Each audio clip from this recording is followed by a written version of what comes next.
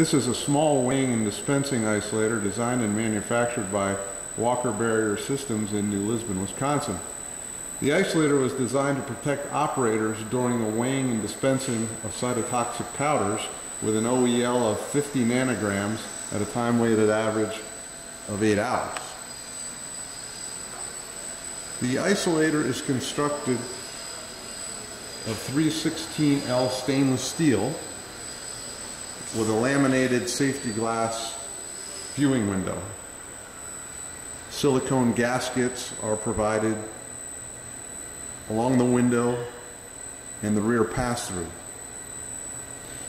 Negative pressure is used to protect the operators and is controlled by a single loop control system, which includes a variable frequency drive on the fan motor.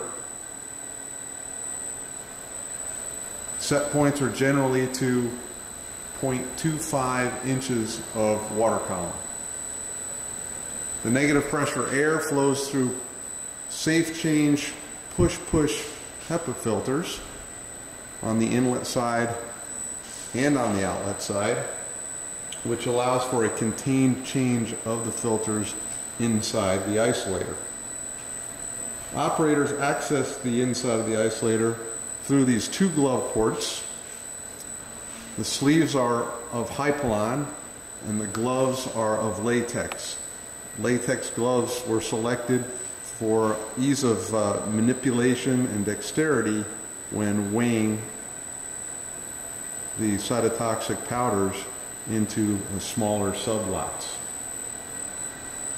Material enters the isolator through the hatchback window.